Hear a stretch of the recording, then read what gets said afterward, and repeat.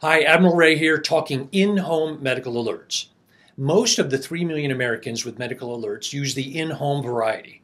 It's what was invented back in the 1970s. It's what you see on the TV commercials. It uses simple technology in which a wearable button sends a signal to a box that makes a phone call. The call can be via old-fashioned telephone lines or voice over IP or cellular. The button is simple, lightweight, and can include fall detection. My Aunt Carol was in her 80s, in great health. She had a phone in her purse, but she slipped and fell in her garage. She broke her hip. She lay there for hours because she lived alone and wasn't wearing a medical alert. She didn't think she needed one because she had a cell phone.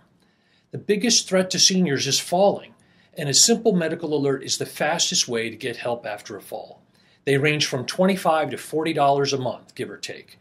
If there's a senior you know living alone, absolutely job number one is to get him or her a button to wear around the house. It's like fire insurance. Chances are you'll never use it, but if you ever need it, you'll be really glad you had it.